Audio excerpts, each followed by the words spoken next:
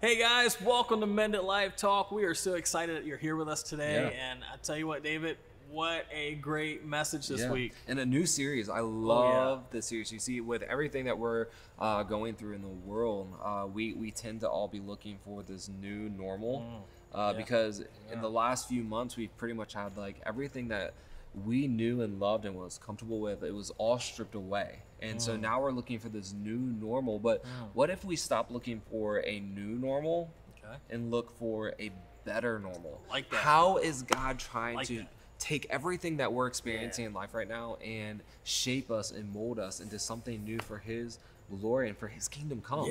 Yeah, man. I tell you what, I mean, it's so cool, to be able to break down a story like Joseph from Genesis. Yep. And I love how we were able to learn so much to take from it, because Joseph, at a young age, he was sold into slavery by his own brothers. Right. And then he ends up in Egypt. He moves his way up in the government in Egypt, and then he's falsely accused by Potiphar's wife that he did something inappropriate. And then he's thrown into prison.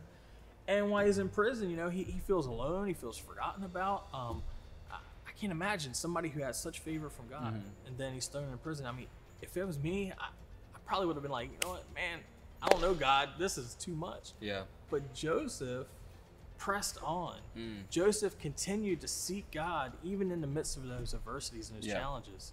And that's his story is both heart-wrenching, but it's also really inspiring as well. Yeah, and I think what's so inspiring about his story is the fact that it's relatable. Yeah. And I get it, like you're reading the story of Joseph and you're like, how in the world is this relatable? Like, I've never been sold into slavery from my sisters. Well, they probably wanted to even sell if you they at wanted times, to. though. I bet they did. I've never been in prison, but you know what? I have been falsely accused. I have been talked against. I've faced trials, and I've faced tribulation in different ways, and temptation in different ways, and I've struggled. But this story is a great reminder of what it means to be resilient, to always push through, even in the midst of adversity. And so there's a few points I think Pastor Don talked about in the sermon this past week that I think we should reflect on today. And the first one is God has a plan and a purpose for your life. Yeah. And Chris, man, I'm telling you, like, this is something I have personally struggled with. It's been something that's been really hard for me to truly comprehend in my life. You're a pastor. Yeah. You're not supposed to struggle, right? Right. I mean, that's what people think. Yeah. So people tend to put pastors on this pedestal that we're supposed to have it all together. Our life's supposed to be perfect. We know the truth and we apply it to our lives, and so that means we don't struggle, right? Yeah. Well, on the contrary, like, we probably tend to struggle the most because who's Satan gonna attack? Boom. Yeah. The front line warriors of God. It's like he's got a shotgun up on me every Yeah. day, man. Like that. And I'll tell you what, like, this is, God has a plan and purpose for your life. That's something I've struggled with because there are many things that I've faced that I look to God and I'm just like, God, what the heck? Yeah. Like, I follow you. What? I'm faithful. Like, why are you allowing this? And like this past year, I've been very open about struggles in my life when it comes to mental health and anxiety and depression and darkness. Like, and it was hard for me. And it was very hard because I would look to God and I would say, how could you possibly use this for my good? You're right. Right. And your glory? Right. In these moments, I felt more broken than ever before. And here at Ringgold, we believe in this statement, broken lives mended by Christ. And I saw myself more than broken. Yeah. So how God, how can you use this? How can you use this? And this is where I love the verse, Jeremiah 29:11. And I think it's good for my life personally. It's good for your life. And I know, you're messed up. No, I'm joking. No, he's actually right. It's good for our lives. It's good for your life. It's great for our church because our church has faced some hard times. Yeah. So Jeremiah 29:11, for I know the plans I have for you, says the Lord, declares the Lord. They are plans for good and not disaster, to give you a future and a hope.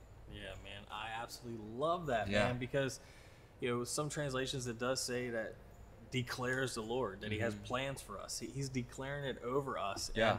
And, but the thing is, how do we know what that plan is? Right. How do we know? And what I found out for myself here is that he reveals his plan to us right there in his word. Yeah. Right in the scriptures, he reveals it. It unfolds. We just need to take the time to get alone with him and actually dive into the scriptures. So many times we want to, water ski the scriptures. Just flip how many pages can we get done in a day. But God's calling us to open the Bible and scuba dive, man. Yeah. Go deep. Explore. What a lot of us need to stop doing is we need to stop highlighting the Bible with a Sharpie. Did you get that? Like, stop highlighting the Bible with a Sharpie, meaning you get to pick and choose. You get to mark out what you don't want to apply to your life. We need to apply every bit of it to our lives. Right, and that reminds me of a saying I usually say. I tell people, hey, man, don't go and apply God's scriptures to your life. And people are like, whoa, what are you talking about? You're a pastor, man. Why in the world would you tell me not to apply God's scriptures to my life? Well, here's why. When we do that, when we take God's word and we apply certain scriptures to our life, we then pick and choose what we want. Yep. And we leave things out, and we take certain things, and we mix certain things. And then at that point, we're creating a God to suit ourselves. Yep. And when we do that, that's actually called idolatry in the Bible. But I tell people to reverse that, flip that around. Don't apply scriptures to your life, but then take your life and apply it to the scriptures. Yeah. That way you can't change anything. You need to adjust to what God's word says. And so we do that. When we do that, we apply our life to the scriptures. We go before God and we humbly get before his presence. And then we pray. And we don't just pray with a laundry list of prayers like, God, I want this, I want that, I want this, or help this person. But we go and we say, you know what, God, here I am. I'm right here. I just need you to speak to me. Talk to me. And between that listening prayer and getting in his word, he reveals his plan to us. Yeah. He unfolds it right before our eyes. Yeah. And Chris, there's another key point I think we should reflect on it. It's God is preparing you for those plans and purposes. So everything that we face, everything that we go through, it was never a surprise to God. And God is using it right here, right now. It's true, man. And we have a choice when we face these setbacks. We have a choice. We could either run from God or we could run to God. Yeah. And God gives us that choice. He's like, hey, I'm here. Are you going to come to me? You're going to let me help you through your adversity? Or are you going to run from me? And when these setbacks happen, we can either become bitter and get angry and shake our fist at God, or we can actually become better and let God provide, basically, for a word picture purpose, out in the middle of the woods in the pitch dark. All of a sudden, God provides you with a flashlight so you can see right in front of you the next step to take, and we can either, at that point, run away from God or get closer to him.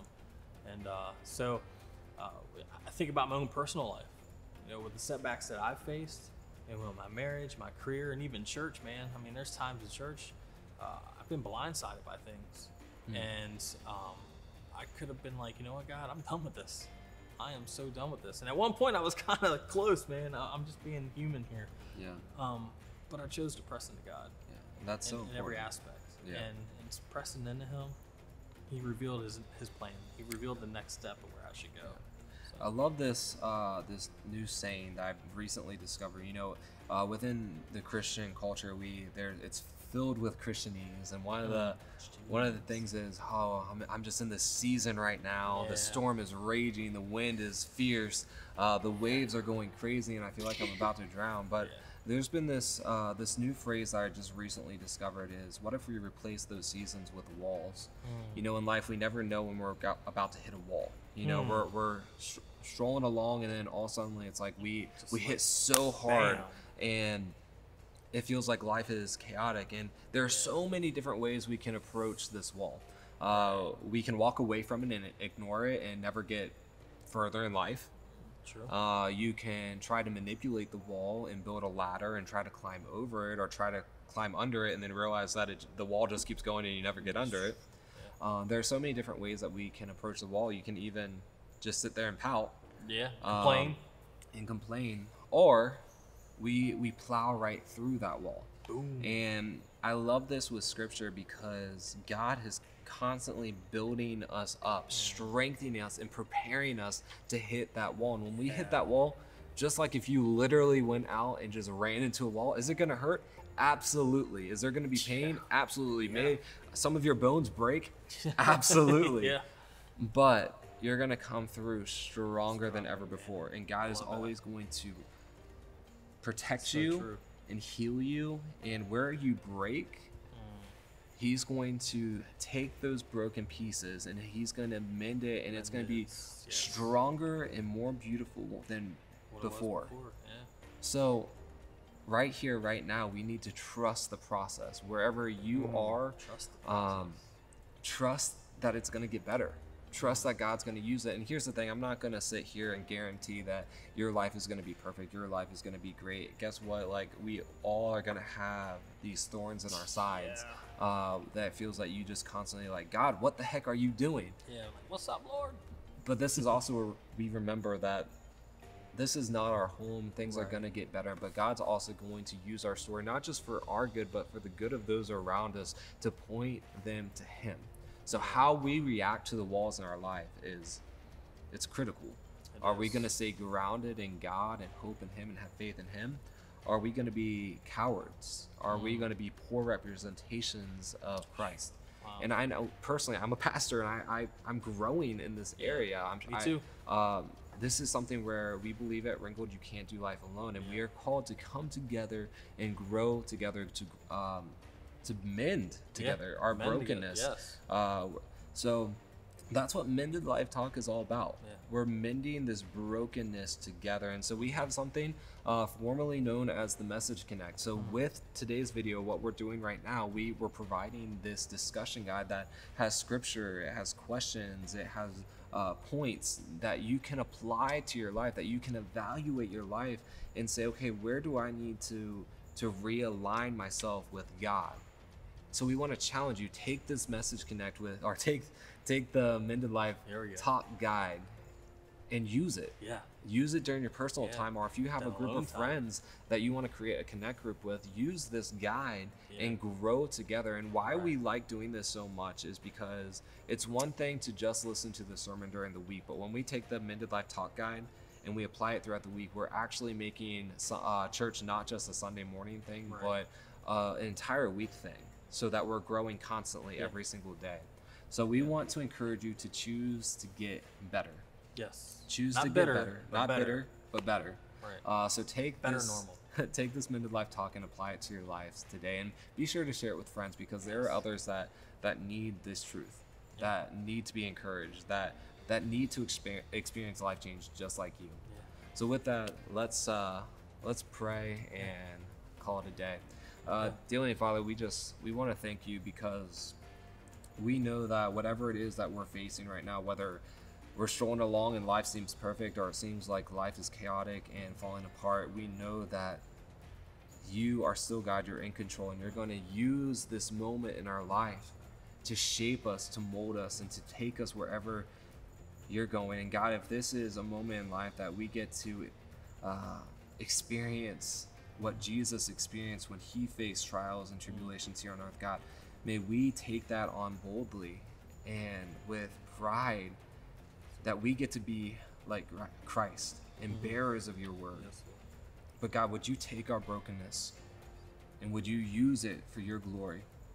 God, use it for your glory. Bring people into your presence. May people experience Christ in us every time they come around us, even when we seem shattered. Would they look at us and say, there's something different about you? Would you please tell me what it is? God, use every single one of us. God, we worship you and we praise you. And we say this all in Jesus' holy name. Amen. Amen. Well, if you need help taking the next steps, we obviously want you to take the Mended Life Talk guide and apply this to your life. But if you need further help and you just don't know what the next steps are, please reach out to us. We would love to talk to you. You can reach out to us through the website, ringgoldchurch.com, or you can message us on Facebook or Instagram. We would love to talk to you and we'll reach out to you. But with that, we want to thank you for joining us today for Mended Life Talk, and we'll see you next week. All right. Love you guys. See you guys.